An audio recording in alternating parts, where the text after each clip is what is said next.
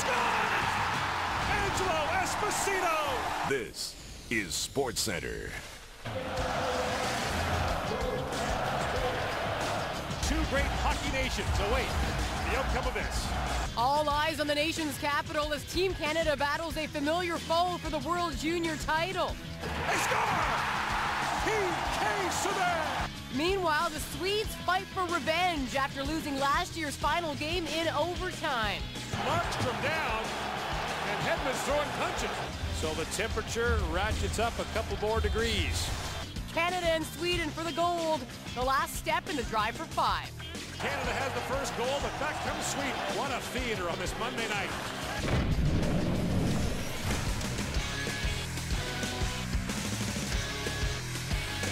SportsCenter now. Thank you, John Tavares. Hello, Canada. This is SportsCenter. I'm Darren Detition. She is Jennifer Hedger. We are glad that you tuned in. You know, it didn't matter where you turned today. Everybody was talking about the gold medal matchup. Here is this Canadian team. It's captivated everybody. Played in our country, in Ottawa, going up against the Swedes. You know, all this anticipation. You can feel it yourself. You imagine, how are they going to deal with it? Well, this is not a 7-game series. This is one game for all the marbles, and it all comes down to this. Tonight in Ottawa, the Canadians pulled out a miracle against the Russians just to get here. They're going for their 5th straight goal in front of a packed house at home, while Sweden looking to exact revenge for a crushing overtime defeat 12 months ago. It's a rematch of the gold medal game from last year. Canada-Sweden for gold at the World Juniors.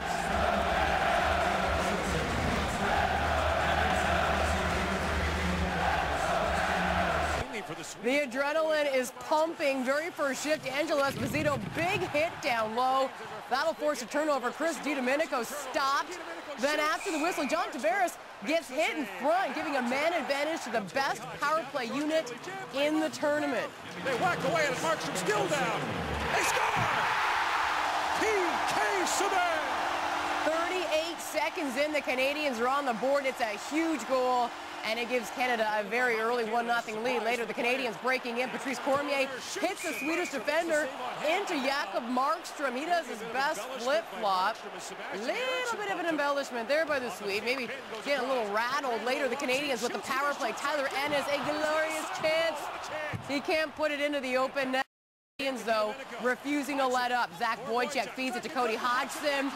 The goal light goes on, but the Canadians can't score. They've been off to shaky starts in this tournament, but not tonight. Canada absolutely relentless in a great opening period. Canada does lead this gold medal game after 1. They're doing it in front of their leader, Stephen Harper, the Prime Minister of the country, in front of our brave troops across the seas in Kandahar, and finally, in the presence of Dana Tyrell. He could not play for Canada because of a knee injury.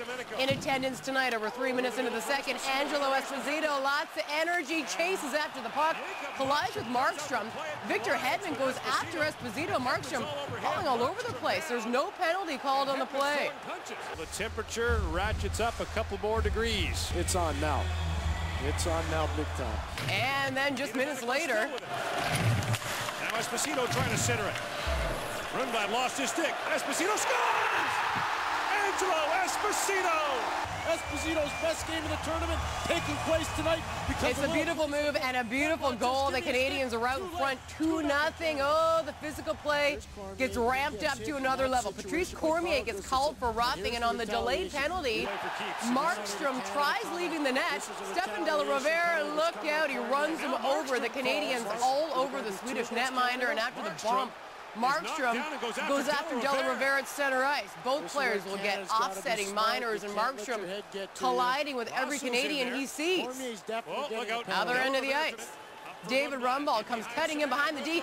Dustin Tokarski covers up, and judging by the reaction in the pileup, Thomas Hickey looks like a dog bit his finger.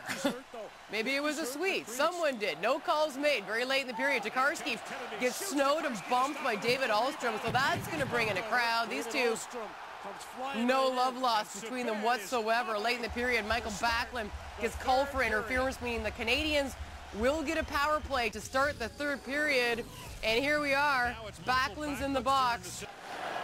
Again, having a look, being shadowed by Gustafsson.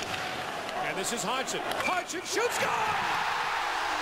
How good has this power play been? Cody Hodgson rips his fourth. The Canadians beginning to run away with this one. Later, Oscar Muller breaks in on the power play, but Tokarski sprawls, just manages to get a glove on it. He'll keep that puck out of his net midway through the frame.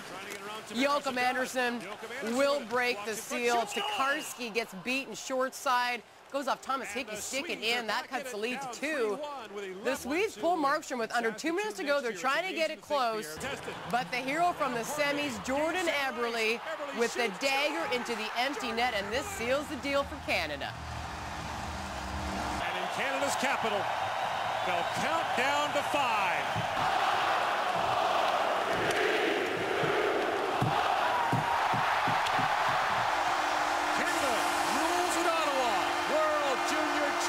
For a 5th straight year. It has been an incredible ride for this young Canadian team, and the ride is over. They beat the Swedes for their 5th straight gold medal.